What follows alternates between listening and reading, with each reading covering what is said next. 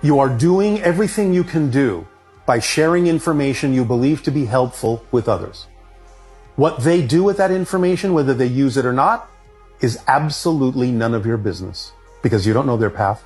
You have to let go of any need that someone has to understand or listen or believe what it is you're sharing. Then it comes from the unconditional love. And then you actually make it more likely that they will probably choose it at some point. But even if it's 10 or 100 years from now or in other lives or other dimensions, eventually they'll remember what you taught, what you shared, and it may be useful to them somewhere down the road. They don't have to know it in this life. So we would always suggest that everyone let go of the idea that anyone needs to learn these things. Because again, remember, you don't change the planet you're on, you're shifting to other worlds. If you share information and give them the opportunity to choose something more positive, something that will allow them to shift to more positive versions of Earth, you have done everything that you can, and that's it. You cannot in any way, shape, or form insist that they must understand.